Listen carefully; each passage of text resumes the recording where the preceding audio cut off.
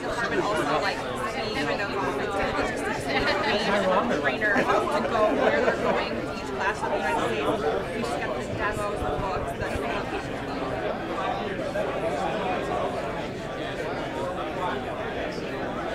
I find it hard trying to wrap always much Thanks so much.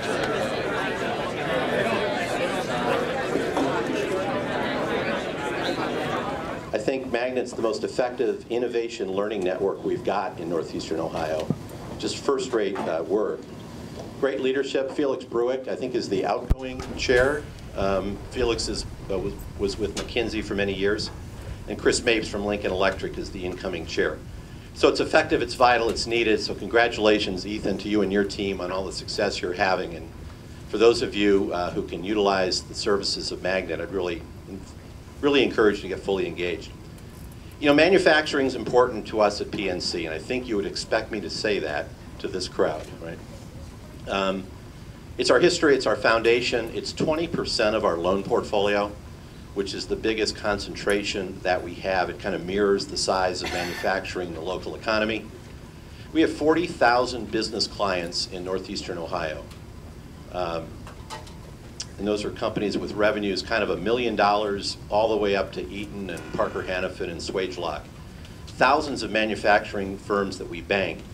And you help us every day better understand what your needs are from the conversation that we have and from the questions that you ask us. You know, and ultimately and lately, those questions have been a lot about information, right? So the number one question we get is, when are rates going up? I don't know. No one does. One person, Janet Yellen, probably does. How high? I don't know. And maybe Gus will have some further explanation on that. You know, what are you seeing in the economy out there is another question we get. But there's a new question that you're asking us. And specifically, the question you're asking us, is my information safe at PNC? More and more, that's the question we're hearing you ask us. So let me take a swing at that one. And I'm going to use the common Cleveland verb. PNC's all in protecting our information for your benefit. When you think about it, a lot of our information is your information. So we're all over it. You know, we spend about $800 million a year on capital expenditures. And over the next few years, a higher percentage of that's going to be put into cybersecurity. In fact, over the next probably 2.5 to 3 years, at least $1 billion we're going to spend to protect your information. I'd encourage you to go to www.pnc.com, our website. On the top third of the front page, you're going to find a click on cybersecurity, and it's entitled Prevent, Detect, and Respond. And it's an article about our Fusion Center, which is, if you print it out, you'll see the description. It's a 5-page description of a 60-person, 24/7, 365 bunker, the sole purpose of which is to prevent cyber attacks, if we can, detect them as early as we can, and then respond to them and remediate them as quickly and as efficiently as we can. I don't normally use these opportunities to do a sales pitch, but I can't help myself today. This topic of cybersecurity, I think, is too important to all of us. If you're a client at PNC, please know that we think we're at the front of the line in working to protect your information. And honestly, if you're not a client of PNC, I'd suggest having a discussion with your current banking partner about what they're doing to protect your information. After that conversation, just know that we're ready to talk. Enough of the commercial. Let me do what I'm supposed to do, which is introduce Gus, our next speaker. And it's a pleasure to do so. I haven't seen Gus yet today. I'm right here, Paul. There you are. It's always good to make sure the person you're introducing is in the house. So Gus is one of our senior economists at PNC with a really wide portfolio. Importantly, one of the things Gus is responsible for is the Economic Outlook Survey of small business owners, which is a really important data point for us to understand how we need to respond to the market. Been with us for about 4 years. Before that was with Moody's, where he's responsible for running the computer model of the U.S. economy. Treasury Department before that, University of Illinois as a professor before that. Really broad experience he's bringing to share with us today. He's been on every news show you can imagine, most of the business shows you can imagine, including my favorite, Kai Ryssdal, NPR Marketplace. I listen on the ride home every night. Went to Cornell for his undergraduate and a PhD from the University of Pennsylvania. So without further ado, let me introduce Gus Faucher.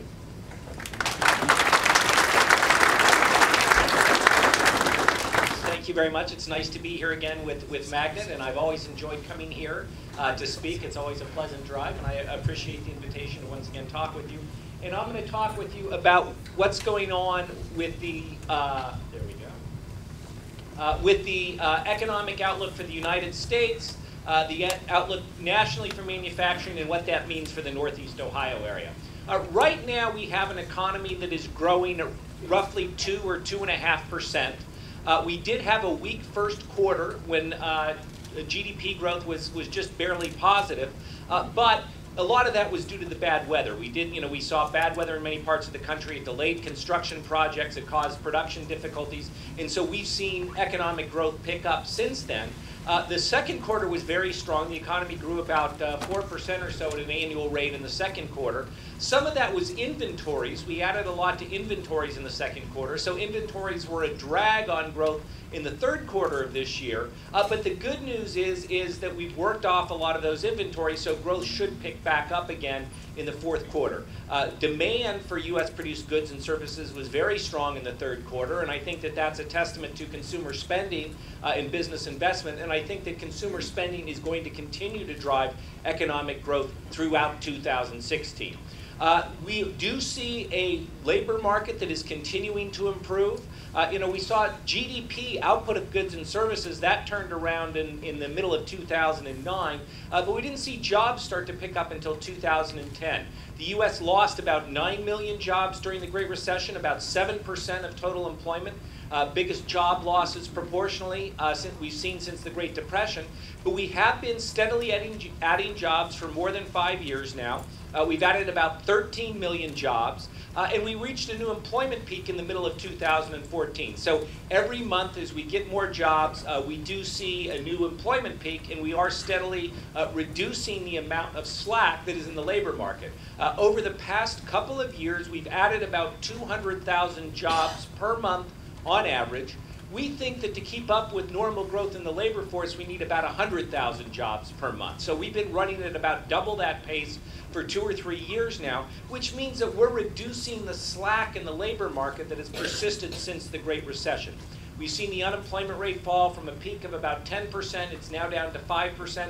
I don't think the job market is quite as good as an unemployment rate of 5% would normally suggest. I do think there is some more slack out there in terms of people who are working part-time who would like to be working full-time, people who are high school or college graduates who have a job that might normally be held by high school graduates. We are making significant progress in reducing labor market slack. And I think at the current pace that we're going, we should be at close to full employment by the middle of 2016. We did have a couple of softer job reports in August and September, but then in October the economy added 271,000 jobs. That's a very big number. And so that gave us some confidence that the weakness that we saw in August and September was just temporary, and it isn't indicative of broader problems in the economy. If we look at manufacturing production, this is a measure of industrial production in manufacturing. This comes from the Federal Reserve. You can see that I said the peak before the recession equal to 100. Basically, manufacturing output dropped 20% during the Great Recession, and that was only over a period of about a year and a half. So a huge contraction in the industrial sector in the United States due to the global recession that we saw.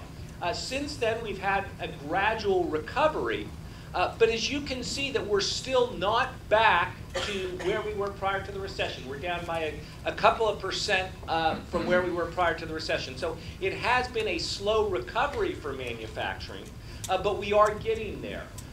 We've had gains in business investment on capital equipment. We've had a strong consumer spending, particularly for automobiles, which is an very important industry for northeastern Ohio. We had auto sales of 18.2 million units at an annual rate in in September and October. This is going to be the best year for the automobile industry since 2000 in terms of sales. And the key thing here is that the industry is doing it without resorting to all those incentives that they've used in the past to spur sales. So there's pretty strong demand for automobiles, and I think that's going to remain the case. And that's going to be an important driver of manufacturing growth in Northeast Ohio. I think that we still have a lot of what we call pent-up demand for autos out there, people who put off purchases in 2008, 2009, 2010 because of the recession. They're going to be looking to replace those older vehicles that they've been holding on to. And so I think that we'll see solid growth or solid continued production and sales in automobiles, and that's going to be very important for Northeastern Ohio in particular. But we have seen manufacturing grow slow over the past 6 months or year or so. This is the Institute of Supply Management Purchasing Manager Survey. They do a non-manufacturing survey, that's the orange line. They also do a manufacturing survey. What they do is they go out and interview purchasing managers. What are your sales like? What's your production like? What are your inventories like? What's your employment situation? And then they put together an overall index. Value of 50 indicates the conditions are neutral for industry. And so what we've seen is that manufacturing from about a year ago slowed from very strong growth to now it's basically roughly flat. So what we're seeing is manufacturing overall that is generally not expanding but not contracting either. I think we may see a little bit of a contraction over the next few months, but we have seen a significant slowing in manufacturing growth over the past year or so. On the other hand, what we have seen is non-manufacturing industries have helped pick up the slack. So this is construction, this is business services, this is retail, this is wholesale. Those types of industries are actually doing better now. And in fact, we're close to a decade-long high in terms of non-manufacturing output. So we have seen a shift in the drivers of growth for the U.S. economy from manufacturing to more consumer spending and, in particular, construction-led growth. And I think that that's going to remain the case throughout most of 2016. Let me talk about a couple of the drags that we are currently seeing on manufacturing. One of them is the strong dollar. So if you look, I put the US dollar, that's the orange line on the right-hand scale. Notice that I flipped the axis so I have 20% at the bottom. So over the past year or so, we've seen the US dollar strengthen by about 15% against global currencies in general. How many of you have seen a negative impact from a stronger dollar on your sales over the past year? Okay. I see a few hands out there. You know, the stronger dollar makes goods produced in the United States more expensive overseas. It makes goods that are imported into the United States less expensive. And so as the dollar has strengthened, we've seen exports decline. At the same time, consumers are spending more. We've seen imports increase. And so trade is going to be, it has been a negative for growth in the second half of 2015. And trade will be a negative for growth in 2016. I do think that the dollar is going to strengthen somewhat more against other currencies in 2016. And that's a result of what the Federal Reserve is doing here in the United States. We do think that, Paul said that nobody knows. I'm going to give you the answer. I know, okay? We think that the Federal Reserve is going to raise short-term interest rates when they meet in December. I believe it's December 16th and 17th. So the current Fed funds rate, which is the short-term interest rate that they set, it's been at 0 since 2008. We think it's going to go up to about 1/4 percentage point. So they're going to raise it by 1/4 percentage point. Now, still, interest rates are going to remain very, very low on a historical basis. So we expect to see one interest rate increase in December, and then 3 more interest rate increases over the course of 2016. So it's going to be a very, very gradual process of interest rate increases. The Federal Reserve thinks that the labor market is strong enough to handle it. We're seeing, as I mentioned, solid job growth, a decline in the unemployment rate. We're starting to see wage growth pick up, which is something that the Fed wants to see, so consumers can spend a little bit more. And then the Fed has also been looking at what's been going on with inflation. So we've had inflation. The Fed has set an inflation target of 2%. We've been consistently below that for years. But the Fed does think that inflation is set to pick up, particularly as the impact of lower energy prices starts to fade from the data. And so that will give the Fed the confidence to raise interest rates. So we do expect to see a very, very gradual increase in interest rates over the next few years. What that means is that makes the dollar more attractive to investors. So that means that the dollar is going to strengthen, because at the same time, while the Fed is getting ready to raise rates, we've seen other central banks, the European Central Bank, the Bank of Japan in particular, become more aggressive. They've been doing the same things that our Federal Reserve did a few years ago in terms of buying long-term securities to push down long-term rates, that kind of thing. So that means we do expect the dollar to strengthen somewhat over the next year or so. Not as much as this 15% excuse me, strengthening that we saw, maybe another 5% or so. But we do expect to see the stronger dollar over the next year, and that will be a weight on manufacturing growth. The other big weight that we're seeing on manufacturing currently, and this is very, very important for Northeast Ohio, is the big downturn in energy production and investment in the energy industry. I know that this is very important in Northeast Ohio with the Utica Shale. If we look at the orange line on the right-hand scale, that is the price of natural gas. This only goes back a few years, but you can see the price of natural gas has fallen from about $4.50 per million BTUs to about $2.50 per million BTUs. If I were to go back to 2005, natural gas would have been about $12 per million BTUs. So we've had a huge decline in natural gas prices. That has made drilling unprofitable in many places. And so we've seen a corresponding huge decline. The blue line on the left-hand scale, that's business investment in mining shafts and wells, basically investment in energy infrastructure. And so that's fallen by about 50% just over the past few quarters. What goes into this equipment? Well, a lot of steel that's produced in Northeast Ohio, a lot of other goods from this area that go into that type of business investment. So that's been a significant drag on manufacturing, and on manufacturing in Northeast Ohio in particular. We don't think that natural gas prices are going to go up anytime soon. And so we do think that we're going to see continued reduction in investment in energy development over the next couple of quarters. So this is going to remain a drag on growth, in manufacturing growth nationally and in Northeast Ohio, at least until the second half of 2016. Now, I gave you a litany of things about why there are problems in manufacturing, and then I have a slide up here that says solid economic growth into 2017. But if we look outside of manufacturing, and particularly outside of export industries, industries that are subject to import competition, and then investment in energy, conditions do look fairly solid. So we are seeing a recovery in home building. I mentioned the fact that the auto industry is doing quite well, that sales are very strong, that this is going to be the best year since 2000. And then generally we're seeing consumers that are in good, if not great shape. We've had solid job growth, we've had solid wage growth, so consumers will continue to spend. Their balance sheets are in pretty good shape, so that's a positive for economic growth.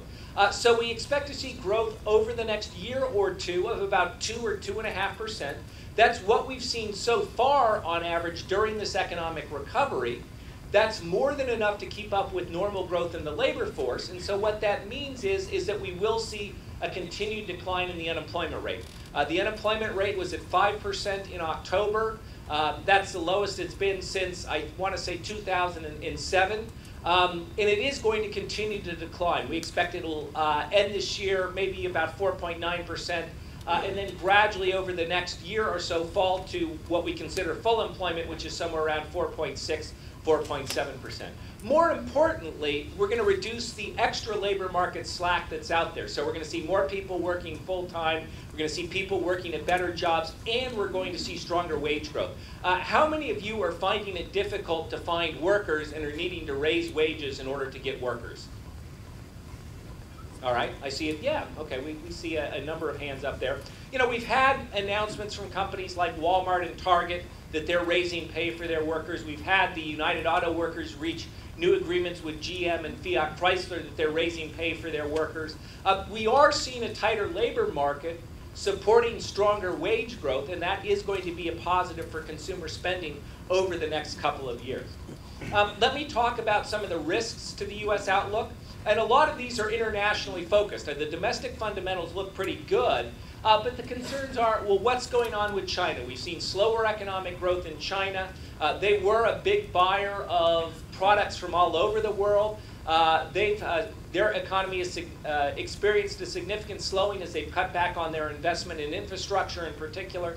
So that's been a drag on growth. Growth in China could slow even more than we're expecting, and so that could cause further problems for U.S. exporters. There's also the concern about the strong dollar. I mentioned that we expect the dollar to strengthen about 5% against other major currencies over the next year or so. But particularly if China decides to devalue its currency so that it is weaker against the U.S. dollar in order to encourage exports from China, then that could be a further drag on U.S. economic growth. Concerns about terrorism after the attacks in France and Lebanon that we've seen recently, Greece and Europe. Energy, I think, that's both a positive and a negative. Consumers are benefiting greatly from the downturn in energy prices.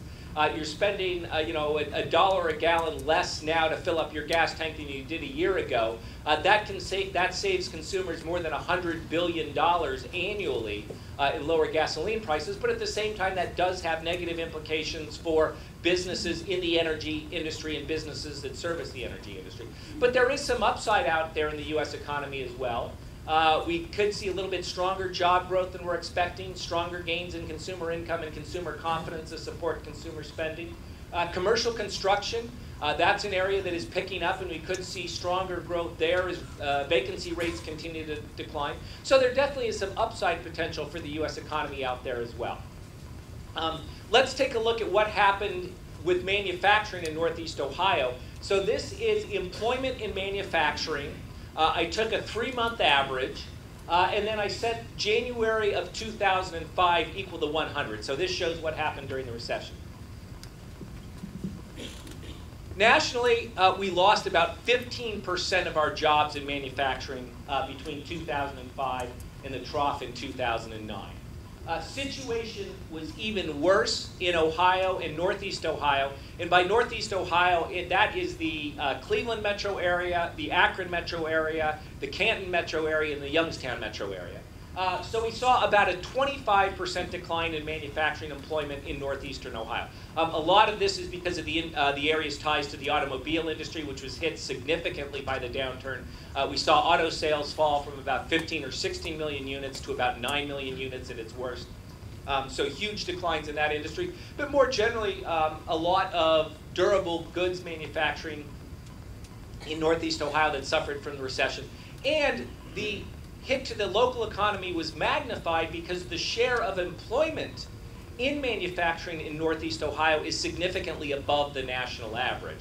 And so not only was Northeast Ohio hit by a bigger than average decline in manufacturing employment, but also it had more exposure to manufacturing, so this area was hit especially hard by the downturn. We did start to see manufacturing employment come back in 2009. In the U.S., we're still down by about 10% from where we were prior to the recession. Northeast Ohio and Ohio generally down about 15% or so. And you can see that there was nice rebound in Northeast Ohio for a few years, but over the past few years that employment in manufacturing in Ohio has essentially been flat. So while the rest of the nation has been seeing job gains in manufacturing over the past few years, that hasn't been the case in Northeast Ohio. Output has been increasing, but workers are more productive as businesses invest in equipment that makes them able to produce more, cost-saving devices. And at the same time, the downturn in energy investment has hit this area hard, although it has the Northeast Ohio has benefited from the turnaround in the auto industry, as we mentioned. Paul mentioned our small business survey. We actually interview small business owners in Ohio about conditions. And we generally find that small business owners in Ohio are less optimistic than small business owners nationally.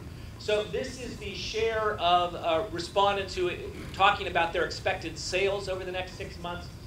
You can see this share that expects their sales to increase over the next 6 months is significantly lower in Ohio than it is in the rest of the country. Now, this is the entire state, not just Northeast Ohio. But generally, small business owners in Ohio are less optimistic about their sales over the next 6 months. They're less optimistic about the local economy over the next 6 months. You can see that the blue bar, the optimistic bar, is smaller for Ohio than it is for the rest of the U.S. And the pessimistic bar, the orange at the bottom, is larger. And then they also have more subdued hiring plans than in the rest of the United States. Now, that being said, we still have the share of respondents who say that they're going to hire is larger than the share of respondents who say that they're going to cut back on their staffing. So we will see job growth in Ohio over the next couple of 6 months or so, but more subdued than what we're seeing in the rest of the United States. I would encourage you to take a look at the materials that we produce. We do a U.S. write-up once a month. We also do a Northeastern Ohio write-up twice a year. I believe you have a copy of that. But we produce a write-up twice a year on Northeast Ohio. We also do write-ups on the latest economic data as it's released. So, for example, when the Federal Reserve does decide to raise rates in December, and I'm betting money on that, you can read about our response to that. You can see that at pnc.com/economic reports. And then I have Q&A up there. We're actually not going to take Q&A right now. We're going to take Q&A at the end. But thank you very much for your time, and I appreciate the opportunity to speak to you today.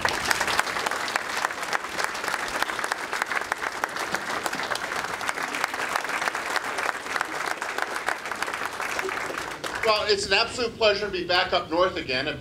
I've lived in Columbus for all of about 4 weeks. But I'm also delighted to be affiliated with the Ohio Manufacturing Institute at The Ohio State University. Catherine Kelly is here. Catherine, please stand up. She's the director of the Institute. And what you're going to be hearing out of Ohio State coming over the next 6 months is a major commitment of the university towards manufacturing statewide.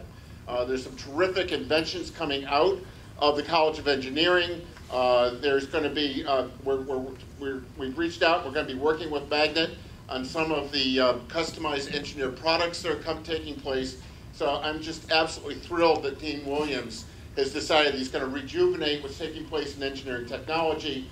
He's going to be really committing the university to applied research and applied engineering to help companies in the state of Ohio. And you're going to see a university-wide push in the areas of materials, welding, and we're even getting the business school to figure out that manufacturing is with us all the way. So that's just fabulous. The reception's been great. If you have any specific questions, talk to Catherine, and I'm totally irresponsible, so don't trust me. All right. Now, my presentation, what Gus said. Okay, I'm done. All right. I'm going to focus a little bit more on the manufacturing side. I titled this Disturbance in the Force. There's some parts of data that keep starting to bother me a bit, keeping me awake, particularly when it comes to the manufacturing sector. Gus hit a lot of it, and the stuff that he covered, I'll just go through quickly. Again, this is a graph. The red line is potential GDP. The blue line is actual GDP. The exciting thing about that is normally they travel closely together. The Great Recession was just about a heart attack or a stroke to the economy, and it's nice to see not only recovery, but the recovery going to its potential is accelerating. That is fabulous.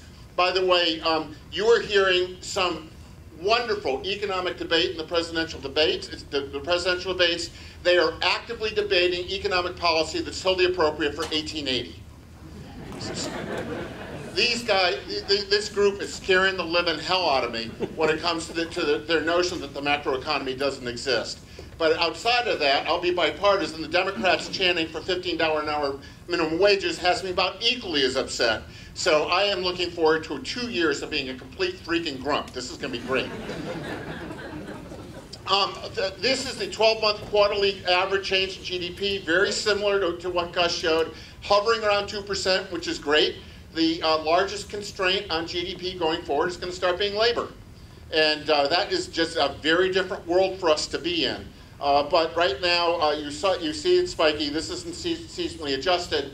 And we're hovering and bringing back down to between 2 and 3%, which is about what you would expect this far into recovery. What I do want to point out is that this recovery has been going on for a very long time. The problem is, for everyone in the room, it hasn't felt like that. It's only felt like it's been going on for about a year, year and a half. So now we have to begin to start paying attention less to the rebound from the US and much more of what's happening in fundamental markets around us. The good thing is labor market's improving. That's absolutely genuine. No sign of inflation anywhere on the horizon. What's going on with fuel and energy prices is the stimulus that the U.S. economy currently has. It has some regional impacts, but for manufacturing, the strengthening of the dollars is a real concern. The slowdown in Europe, particularly as we compete in machine tools, is real. China is a huge market for the United States, and they are going through a major correction as we speak. So we'll be looking at this. Changing jobs in the United States, despite all the gloom that nothing's happened in the U.S., we're up about 4 million jobs from where we were at the start of the Great Recession. I think of this as a piano graph. This is like looking at my grandmother's piano from the top, and now all of a sudden we have a small harpsichord off to the side. So that's great. We need to see that. However, in the state of Ohio, we have not gotten back to where we were at the start of the Great Recession. However, this is a very confusing labor market in the state. It's confusing because while we don't have the total number of jobs back, our gross domestic product is going up at a very high rate. Productivity is very high. And what we're really seeing is government employment just hasn't come back at all, and that has been a public policy decision on the part of the Kasich administration and the legislature to pare back government employment, and it's been very effective. In the U.S. as a whole, the red line is private employment. This is the growth rate in private employment. The blue line is the growth rate in government employment. Nationally, government employment has come back, so it's come back to about where we were back in 1980. Now it's come back to zero growth rate as opposed to a negative growth rate. So we stopped shedding government jobs. On the other hand, private sector jobs are there, and one of the leading indicators of what's happening in the economy is paying attention to temporary help and temporary employment. And temporary employment is still growing, but that growth rate's slowing down, which is what we want to see. Normally, when you go through a turnaround in recession, you rely on temp agencies very heavily because you don't want to lay anybody off again. It's too painful. And as you see business conditions improve, you start adding to your permanent workforce, but we're still seeing a very large contingent workforce in the economy as a whole, and that is of concern. And luckily, this is a sign that more people are hiring permanently and using fewer temps. Unemployment rates. This is well, if this is a EKG, someone had troubles, but they are alive. But anyway, the black line is the unemployment rate in the United States. The red line is the unemployment rate in Ohio. Blue line is the average of the unemployment rate in all of our border states plus Illinois. Why did we make Illinois an honorary border state? It's because we compete a lot with them when it comes to work activity jobs and in the manufacturing sector. The good news for Ohio is our unemployment rate has been consistently lower than those in our surrounding states plus Illinois and the United States, and that's continuing. However, what we do have, and one of the things that's fooling all of those numbers, is this large number of people that still aren't actively involved in the labor market. Gus talked about this, and we're going to see them come in, but our challenge is we've got a large number of kids that have no or very limited work experience starting to be attracted back into the market, and we have numbers of older adults who basically have been sitting on the beach without being able to afford lunch for a long period of time, starting to come back in the labor market. You as employers are going to have to start to judge how much experience you're going to want for these people who've been damaged for the labor market for a period of time. In my industry, education, we love it. We say, fool the employer, come in and pretend you've learned something for a couple years, go out again, and they'll think you're productive. So that's really good. This is what's going on. This is a labor force participation rate. So this is the share of the population that's either employed or actively looking for work. There are a couple things on here that are quite striking. The green line is for the prime age adults, 25 to 54. That number is about 81%, which is very low compared to historical terms. But what we're seeing here is it's dropping. And so part of what we have to understand is what's happening to the prime age workers, so that 20% of them are off sitting on the sidelines. Some of it's marriage, some of it's military, some of it's prison, but some of it is not being engaged. The blue line are young adults, 20 to 24-year-olds. These are the people who are shopping around looking for their careers, And what we're finding is about 30% of them aren't engaged in the labor market. Again, that's concerning. It's dropping. And it also means that those of you who are looking to hire, you have to start wondering where people are getting their experience from. And finally, the red line is the one that really keeps me up at night. This is the work experience of teenagers.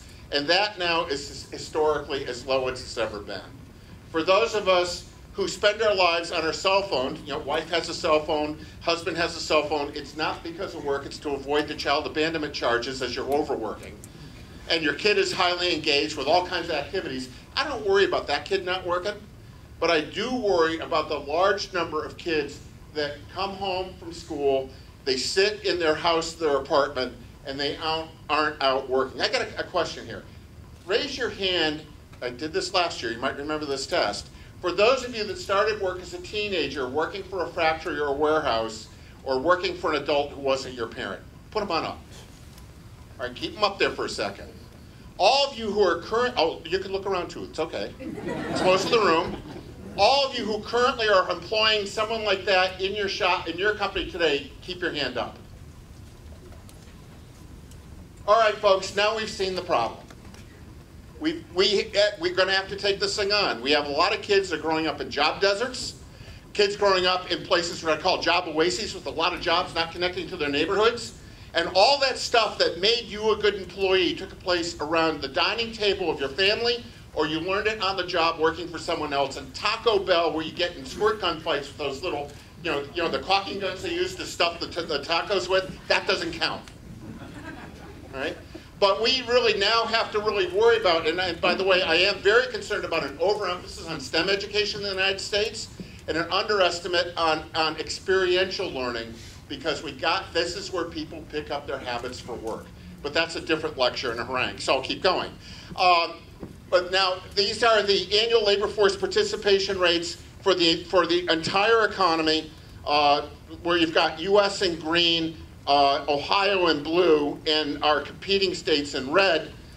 Again, what you see is the labor force participation rate in Ohio is actually higher than the bordering states. That's kind of a good thing, but why is it high? Is it because we're much more dedicated than those lazy oafs in Pennsylvania and Illinois? Absolutely. No, it's because we're older. And it's the lack of kids and the fact that we're going to birth generation is giving us the higher labor force participation rate. So this whole issue around kids and the work and the way in which they engage with the workforce is serious business. When it comes to work itself, we get really excited and happy when the average work week goes above 39 hours, because that means some people are doing overtime, more people are hiring. So we're getting closer to that. You'll notice that we were well above it before the recession hit, well below it during the recession. It's a little spiky. These aren't seasonally adjusted, but those are starting to go up, and that's good. The more that you guys have to face paying overtime, the more you start figuring out, is it worthwhile paying the fixed cost of bringing somebody on full time? So that's the good news. Two measures of the unemployment rate. This is the unemployment rate that gets reported. Those are the people who are actively is the number of working or actively seeking work. No, those are the people who are not employed but actively seeking work. It's just right around 5%, and as Gus told you, the expectation is it's going to go lower. And it's going to be buffered as people get attracted into the labor market, but here's the problem. This is the underemployment rate. The underemployment rate is about twice the employment rate, and that is, while it's coming down rapidly, that's something we're going to have to start paying attention to going forward. Other good news when it comes to manufacturing is that owners' equity in real estate nearly doubled from the bottom of the recession, so that the value of equity people have in their homes is almost back up to the peak, which was frothy and bubbly. But that also means that people are dealing with they aren't remortgaging their houses, more equity going into their houses. And that says good things when people actually come to fix houses, ability to sell them, and also rent. And the other thing that's really good is deleveraging is taking place in the housing market. This is mortgage debt as a percent of home equity. It isn't down to where I would like to see it. I like to see it in the 60 to 65% range. but we're down below 80%. It's a hell of a lot better when the leverage in housing in the United States started to resemble either Greek debt or the state of Illinois' bond rating, one or the other. Take your choice. So that's good news, very good news. So as people start dealing and resolving their debt, it allows them to go out and get in the hock once again, but hopefully much more responsibly. Energy prices are clearly the stimulus. The black line is the price of natural gas coming out of the Henry Hub. That's kind of the national marker for natural gas. The blue line is the price for West Virginia sweet oil, and the red line is Brent, which is the European price. Couple things to pay attention to. The most important is I paid less than $2 a gallon coming up here, so it just made me want to drive another 50 miles. I was heading towards Toronto. The second thing that's going on, though, is that you're seeing that the price, the European and U.S. clearing prices have now merged. Where is the price of oil going to be? If you thought we didn't know what's going on with interest rates, we sure as hell don't know what's going on with oil except for a couple things. One is it's not going north of $80 a barrel anytime soon. Second, we know that Iran and Iraq have large amounts of oil ready to come into the marketplace, and that OPEC has decided that they are going to preserve their market share to come hell or high water, and they're trying to force fracking oil out of the marketplace. So as we look forward for the next 2, 3, 4, 5 years, oil is going to be driving energy prices, and we don't see it going up for a long time. The other thing that's going on is natural gas prices. This is the price of natural gas coming out of the Henry Hub, and Gus covered it well. These are the two hubs that take natural gas out of the Marcellus and the Utica. What is really important and impressive in the middle of this is that gas coming out of the Henry Hub is about $2 a million, let me say a million cubic feet. Coming out of Dominion South, which does a good chunk of the Marcellus, that gas price is now almost at $1. And if you look at coming out of Columbia Gas a little bit further on up, and does a lot of eastern Ohio, that's below $2 a million cubic feet. That does two things. Number of drilling rigs, well, three things. Number of drilling rigs is going down. I think Jergens makes fracking blocks here, right? We supply parts for them. Yeah, all right, you supply for them. A lot more. Okay. The second thing, so that's coming on down. We know that the number of rigs is holding steady at about 20 rigs in Ohio. Those rigs are much more efficient. They're drilling larger laterals. They're getting more gas out of it. So development in the field is continuing just at a slower rate. Second thing we know is that the midstream infrastructure in the fields, which is all the pipelines, we had a real problem is that it lagged behind drilling. It's now catching up. It'll be catching up, Paul, for what, the next 2, 3 years, I believe. So there's lots of activity going on there connecting us. The third thing that's really important is that the price of ethane coming out of those mills, we got out of the ground, we've got lots of natural gas liquids. The price of ethane is cheaper here than anywhere outside of the Gulf. That's the Gulf in the Middle East, not the Gulf in Louisiana. So that means that we are very optimistic that we're going to start seeing crackers showing up in this region over the next 5 years. Shell is moving towards build their cracker west of Pittsburgh. It's reclaiming an old lead factory site, and that's going through the permit process. There's a cracker in Belmont County that started going through the permit process in Ohio. In about a year, you're going to hear a decision as to whether it gets built or not. I think that's going to be between a $5 and an $8 billion investment. I keep on hearing billion is a big number. So that while people are getting too depressed about what's going on in our oil fields, realize that what's important for manufacturing is having a local spot market of ethane and its derivatives. Ethylene is very important to us, and we find it turns out that we've got a transportation cost advantage when it comes to the ethylene that can be produced here. We also have the ability to do customized compounding when those crackers come online. This is very exciting. The important win for the gas development for Ohio and Pennsylvania is not in the jobs running the field. It's the jobs in the revitalized manufacturing sector that have access to a spot market and access to customization when it comes to ethylene and polyethylene itself. The other thing that is just fabulous about this is that this is not a short-term play. This is a 30 to 40-year play.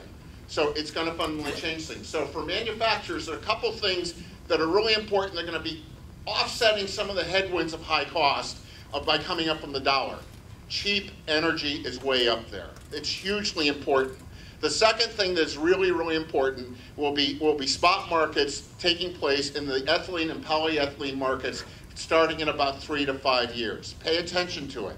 And for those of you who manufacture things that look like giant chemistry sets, there are 3 incredibly big chemistry sets that should be built somewhere in the tri-state region. I am so delighted that the 3 states are playing nice on this one rather than squabbling and screwing it up. So that's important. Damn, I actually got optimistic for a second. I'll turn into Darth Vader in a bit. The issue for manufacturing, Paul gave you the word on production. What's really interesting is capacity utilization seems to be stuck south of 80%. How can that be when we've been going like crazy? Well, what's going on is all you people in this room are so freaking smart, you figured out how to get more capacity out of your current plant. And what you're doing is you're investing in very smart machine tools. And you're investing in and you're redoing your plants and you're redoing your lines so that you are squeezing more out of those 4 walls than you ever thought could have been possible. So the end result is we're seeing recapitalization take place in your plants. We aren't seeing many new plants being built. And so that 80%, we aren't going to see a lot of new plants until we get above that 80% level line, and you folks start walling out. And when you wall out, then, oh yeah, your planning instincts really show up. You're going to say, I want a new plant in 3 months. All right? By the way, we can't do that. All right, next. This is what's going on in manufacturing. Germany calls it Industry 4.0. I call it the 4th Industrial Revolution. What it really is the complete digitization of the factory floor. It is having all of your machine tools and all of your inventory lined up with your ERP, lined up with your customer's ERP. Oh yeah, Walmart will figure out when you dress and undress, there's no question about it, and they'll charge you for the privilege. But more importantly, with Industry 4.0, is that those companies that can figure out how to integrate their shop floor digitally and figure out how to attune their workforce to take advantage of it, they're going to win. And one of the things that Catherine and I are starting to talk to our colleagues at Ohio State about is we have to focus on how small to mid-sized firms can take access to the digital factory. Germany is way ahead of us on this, and it's a huge issue for the competitiveness of this region to make certain our small to mid-sized firms aren't priced out of this change in machine tools, which is coming. Industry 4.0, yeah, my graph got chopped, but this is the story. Red line is employment and manufacturing. The green line is the real value of manufactured output, and the black line is real output per worker, which went slightly off the graph because Datazoa cut it on off. But when people are saying manufacturing's not growing, what is the proper response when they tell you that in a cocktail party? If you've had 3 drinks, look them straight in the eye and say bullshit. Because the fact is, it isn't growing in terms of total employment, it's changing in terms of who you're employing.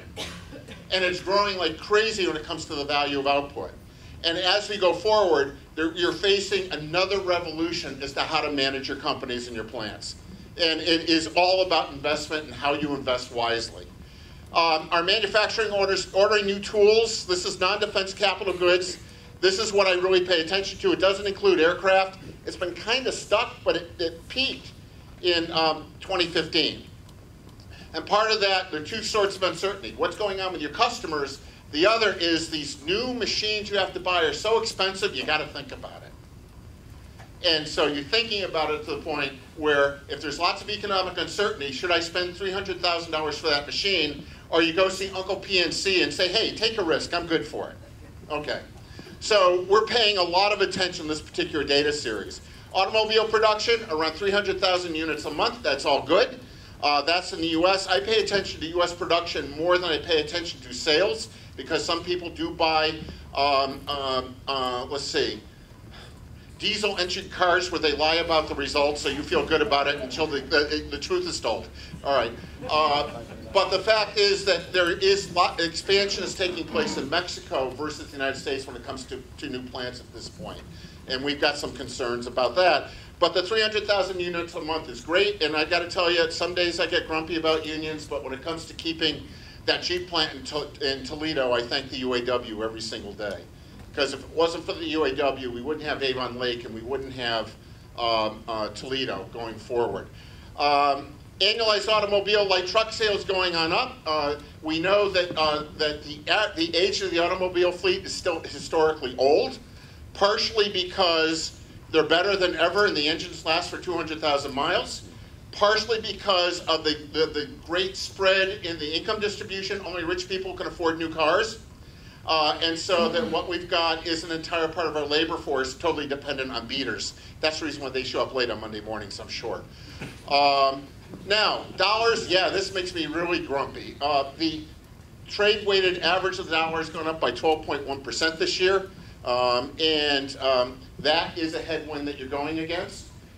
Partially offset by energy costs, has to be offset by intellectual property in your product, so you stop having commodities, because if you're in a commodity business, the next 3 years are going to get increasingly tougher. Looking at some in particular, this is what's going on with the ratio of the dollar to the euro. For some reason, the Federal Reserve Bank has it reversed, so think of this upside down. And for some reason, also, my computer wasn't getting the Fed data in right through Excel. But anyway, what's going on is the value of the euro is tanking, and with the tragedy that's taken place in France over the past couple of weeks, the immigrant crisis, this is an oh my God moment. It also means that Germany, in particular, and Italian machine tools are going to get a lot more competitive for the next couple of years. So that means we got to get smarter on it. This line is, this is GDP in Europe. They have gone, Europe never really came out of the recession. And that's a concern because they're an important trading partner. What's good for us is Mexico's doing well, Canada is slowing down but doing well. So the NAFTA block is what's driving the US economy. The yen is kind of dropping. It's managed, so it's not dropping a lot.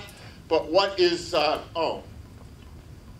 getting my currency screwed up. So what's going on is the Japanese yen is dropping in value. The days of 108 yen to the dollar are long gone. But the bad news for us is that Japan officially entered a recession last week. Of course, it happened earlier than that, but they're stalling out again. They've got demographic problems, they've got debt overhang, and they're having trouble competing with China. Speaking of China, the official term is an economic deceleration. The real GDP growth it's still growing, but the growth rate is dropping. No one really knows where the number is. Somewhere between 6 and 7% is the best guess. Gary Schilling had a really interesting piece in Barron. Was it Barron's? No. Who are the ones that? Oh, Bloomberg yesterday, which kind of walks you through different parts of the China economy. The important thing is, if you're in China, be in China for the right reasons. If you're in China, into the consumer market, realize that their middle class, while a small percentage of their population, is bigger than the entire middle class in the United States, a little less wealthy. If you're in China and you're using it as an export platform, realize that what we're seeing is more OEMs with sophisticated products are shortening up their supply chains, because they learned from Fukushima, they learned from the floods in Thailand, they're still price competitive. So what we're seeing is regionalized supply chains popping up around the globe. We're seeing a North American supply chain, we're seeing an Asian supply chain, starts of a supply chain going in around Europe. And when we get done with all this, on the whole, I'm optimistic of a slow growth future. For manufacturing, I'm concerned about what's going on with the value dollar because it's going to keep on going up for the next 2 years. I'm optimistic about what energy prices can do for you. For Northeast Ohio, I'm very optimistic about the long-term future of natural gas and plastics. Oh yeah, we could all watch The Graduate again. But it's going to take 3 years coming. So this is a point in time where it's probably, ever since we've gone through the recession, now is the point in time to really pay attention to your order books. The best data you're going to have about what's going on in the economy, what's showing up in your books.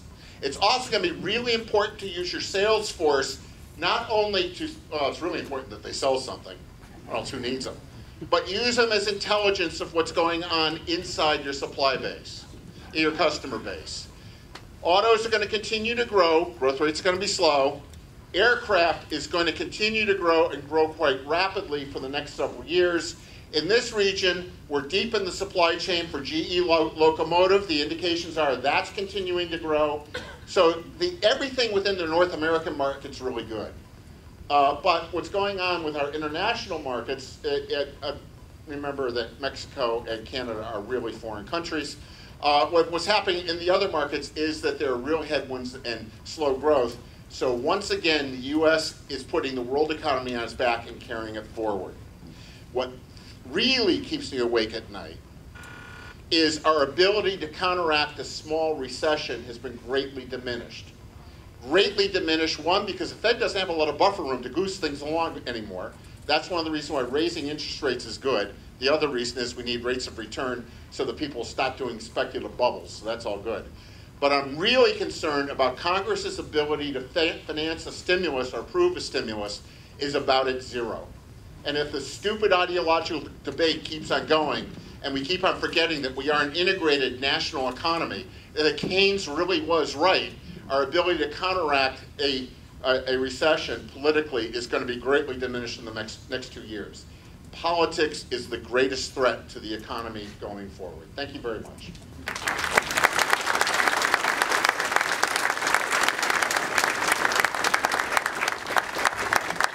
All right, good morning, everybody. Real quick, the folks in the back, can you see the slides up here on the screen? Just show me yeah, I got a thumbs up there. Good, good. All right, so pleasure to be here today. Similar to Gus and Ned, I'm going to share some data with you this morning, specifically on Northeast Ohio manufacturers and employers relative to compensation practices.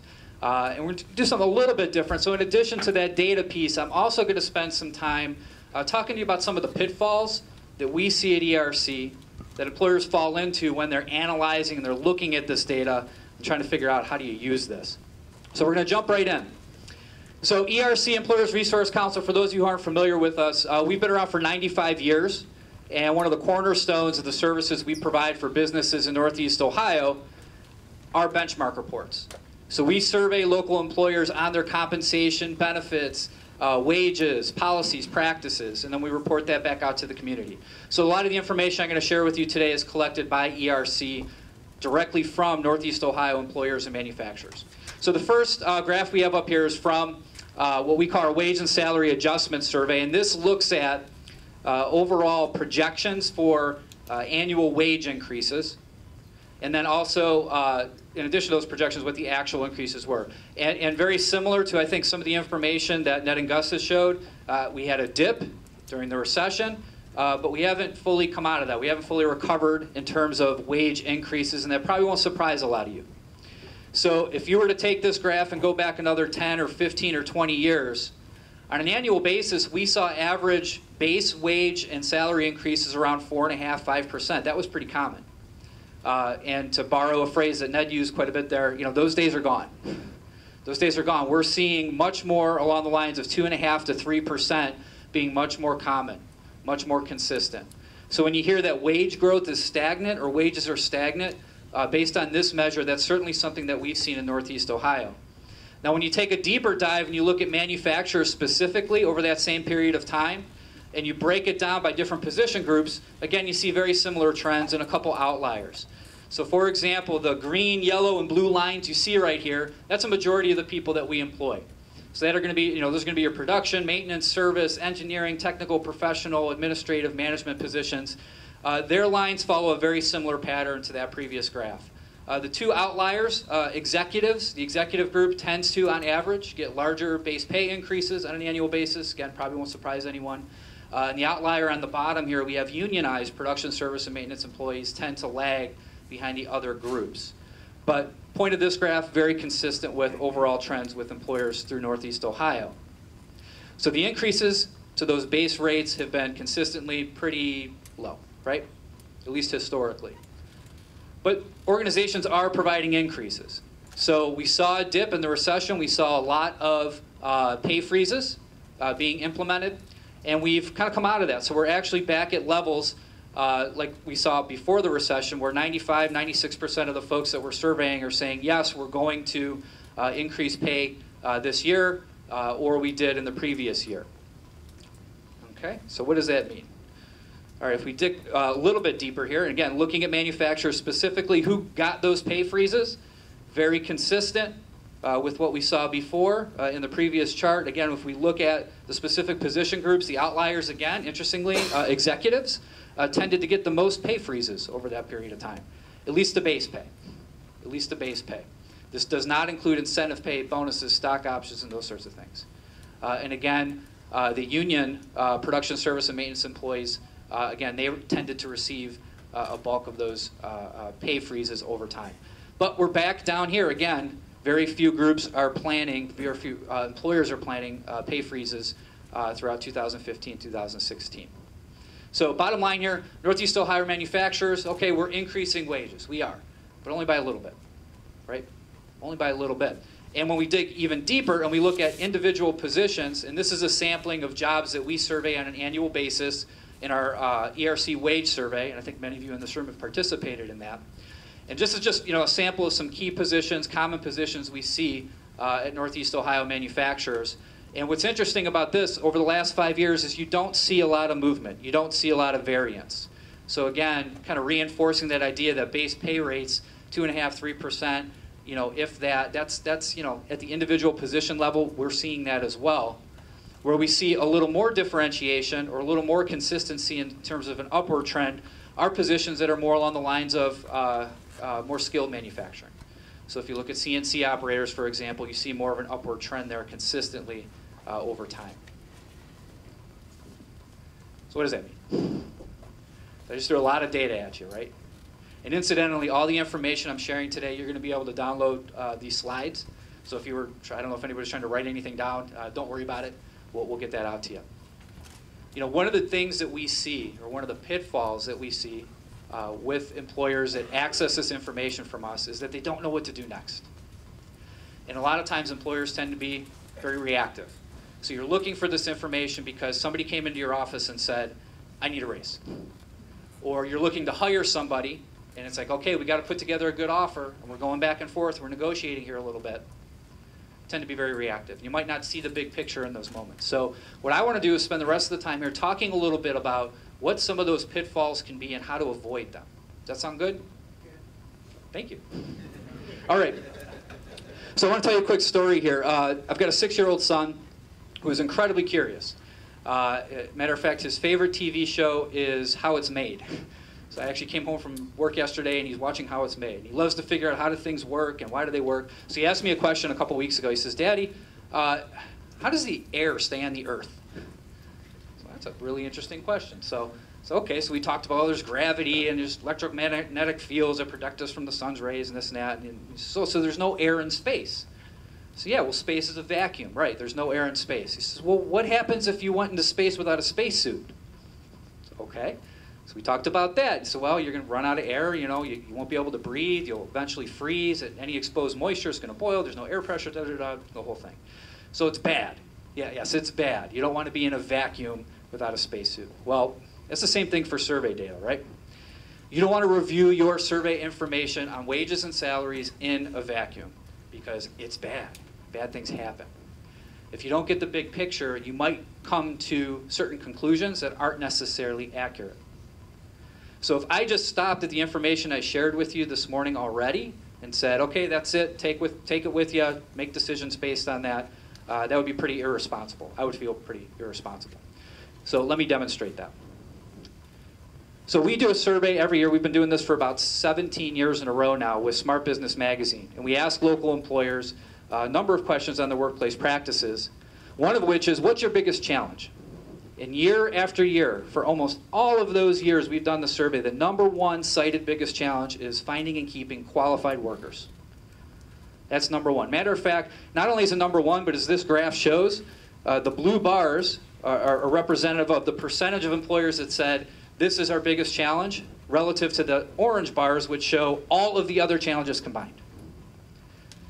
So we see this in our data, and we realize very quickly, this is a challenge for employers. This is a challenge for manufacturers, finding and keeping qualified people, right? And we hear it anecdotally.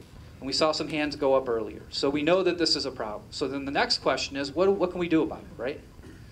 How do we better attract and retain great people? How do we find and keep those qualified workers? So Ned mentioned in my bio, ERC does a program every year called the North Coast 99.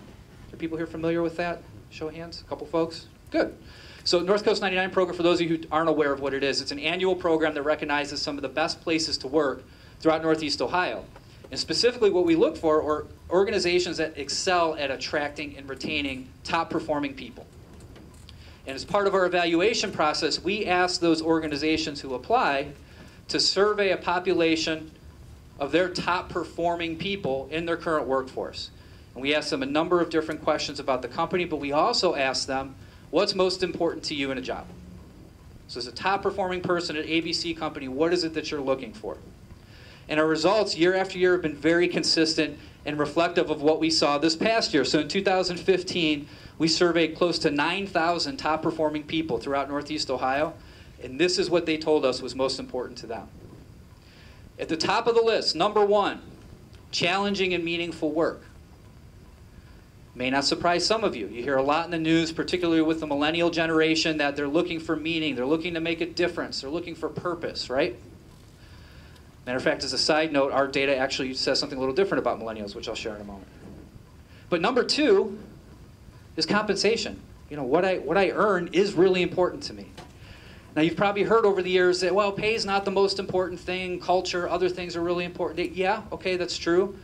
But compensation is still really important. It shouldn't be neglected. It shouldn't be tossed aside, right? This influences your ability to attract and retain great people. Make no mistake. And as a matter of fact, when we segment this based on generational groups, compensation was actually number one for the millennials in our study. Now, if you think about it, millennials aren't just the folks coming right out of school anymore, okay?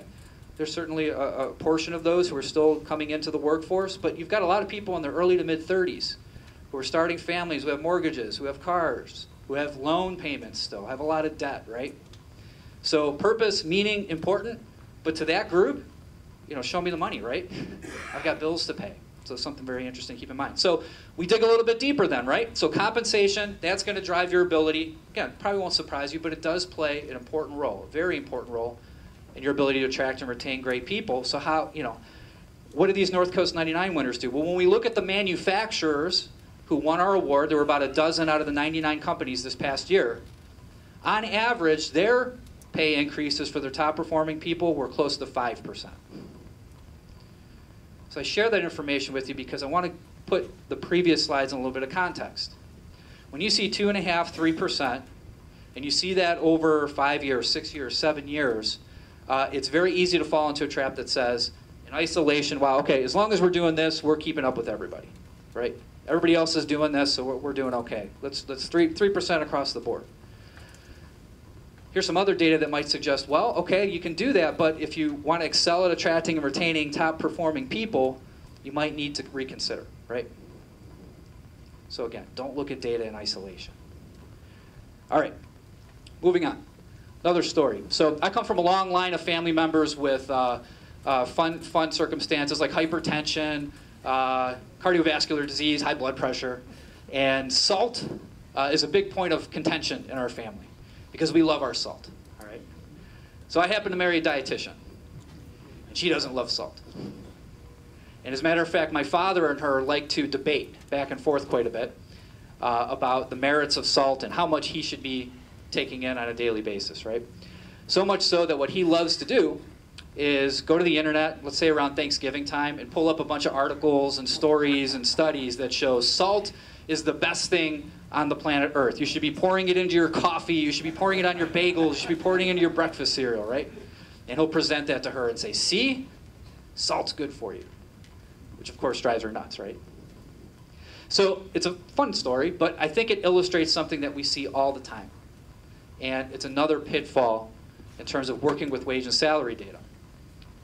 And I'll phrase it this way. Convenience does not equal relevance. So just because you can find information easily, AKA free, doesn't mean it's the best. And number two, just because it supports what you already thought doesn't mean it's right either. Which is exactly what my father does, right? He just pulls up the first thing he finds and, hey, that Sounds like what I believe, so here you go. It must be true.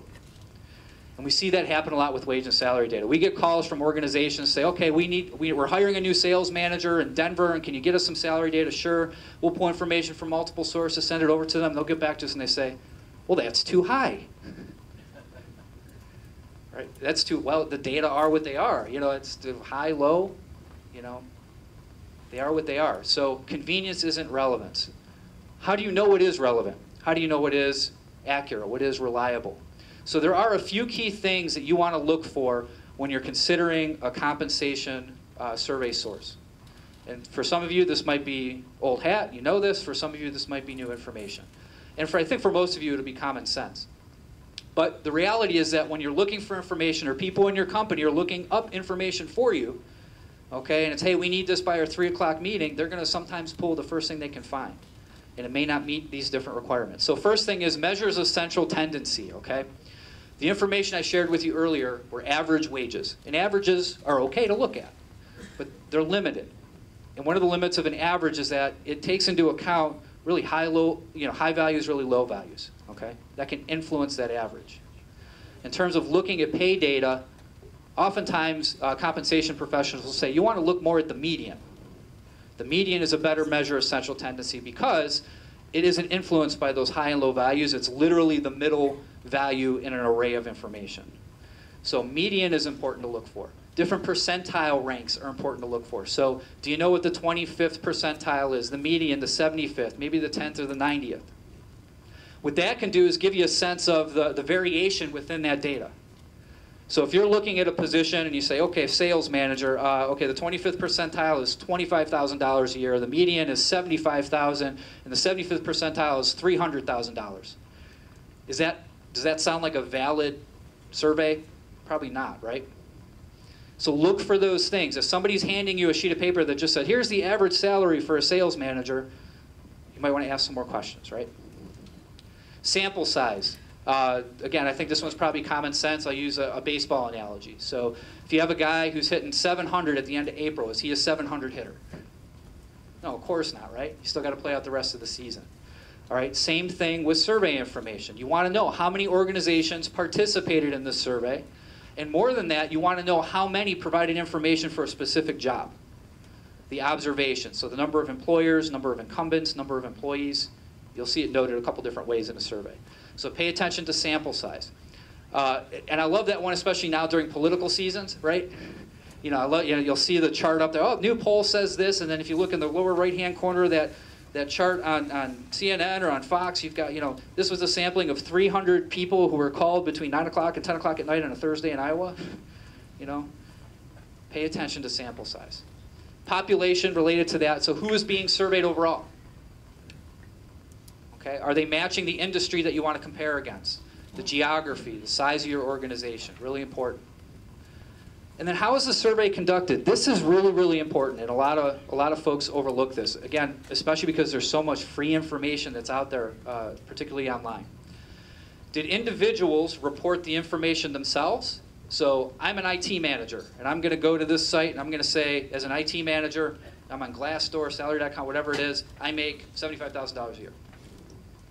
Or are actual employers, particularly employers with people who are trained in human resources and how to actually complete these surveys and conduct these surveys, are they the ones that are completing it? You have some inherent dangers with self-reported data, okay, because people may not be matching those positions correctly, which I'll talk about in a moment. Another danger is if you are in the practice of calling up the people in your industrial parkway and asking them what they're paying their machinists and their assemblers, please don't do that. The FTC doesn't like that.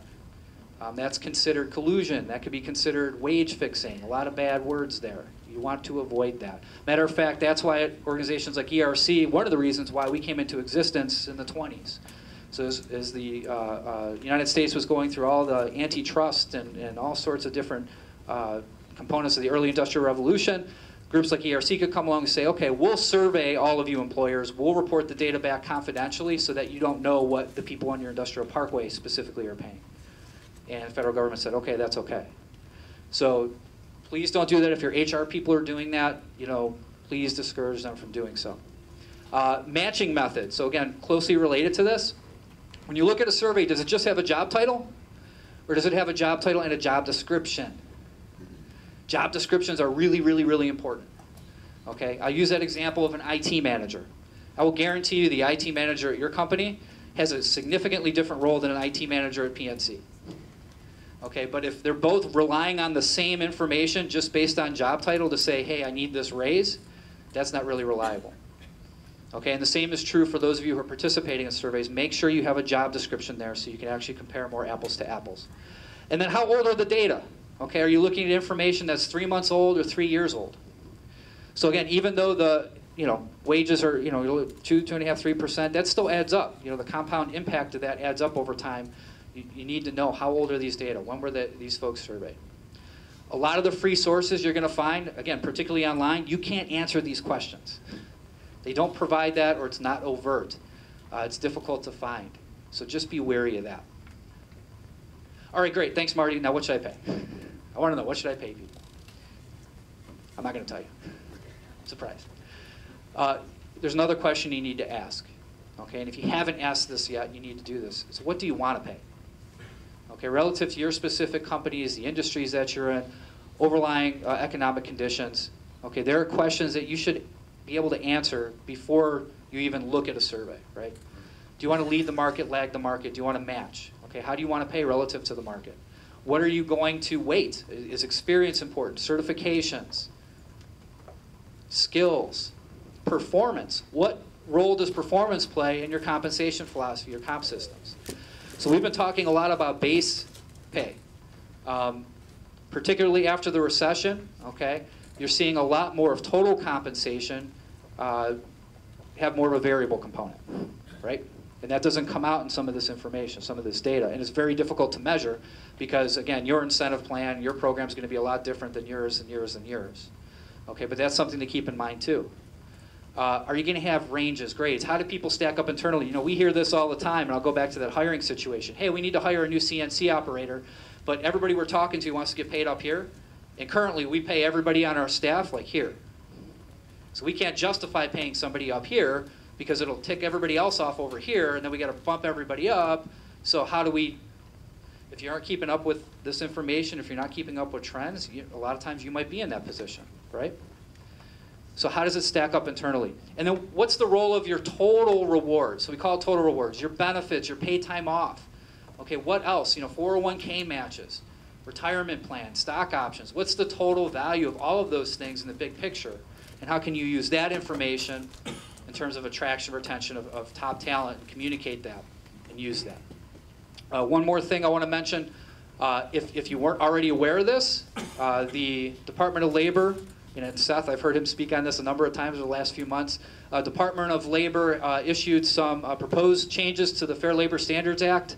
I am not an attorney, but I definitely encourage you to talk to your attorneys, talk to your HR folks about this, because it will impact your businesses and it will impact your compensation. They are looking at, among other things, raising the threshold by which you have to pay people overtime, right? So the current threshold is around $455 a week. Okay, they want to raise that proposed to around $970 a week, which means anyone making under $50,000 in your company might be entitled to overtime. Okay, might be, and I'm going to say might be. The rules have not been finalized. There's the comment period just ended, and we're looking at some of these changes taking place in 2016, so you need to be aware of that. So the bottom line with all of that is that because of the role that compensation plays in your ability to attract and retain great people, this stuff is too important to get wrong. So if you're sitting here going, oh my gosh, we've never thought of these questions, we don't have anybody on our team who can do this, who has this expertise, we're just reactive, okay, people come in, they ask for a raise, or we're making the job offers, we have no idea how all this is put together, I've never even heard of the FLSA. Okay, if those are some of the things going through your head, I definitely encourage you to take a step back. There are a lot of resources available for you. Certainly within Northeast Ohio, you have groups like a Magnet, ERC. As you might imagine, we work with organizations all the time. Matter of fact, our head of compensation, Sue Bailey. Sue, are you still here? Yeah, Sue's in the back. So Sue works with companies all the time in terms of answering those questions, putting a philosophy together before you start slotting in that data. Bureau of Labor Statistics, great source of free information. There's a lot of resources available for you. And again, I'll just emphasize, whatever you do, don't look at this information in a vacuum, and don't consider convenience to be relevant. Do your homework, have your folks do their homework, and seek out other resources. And that being said, I mentioned before, these slides are going to be available, so we have URL set up, and I'm sure the folks at Magnet are going to get more information out to you. I'll leave this up for a moment, but you can download all these slides. You can actually download our wage and salary adjustment survey for free from that site, and then we have a list of other resources there as well. And with that, I want to say thank you. Appreciate your time today, and I'll turn it back over to you.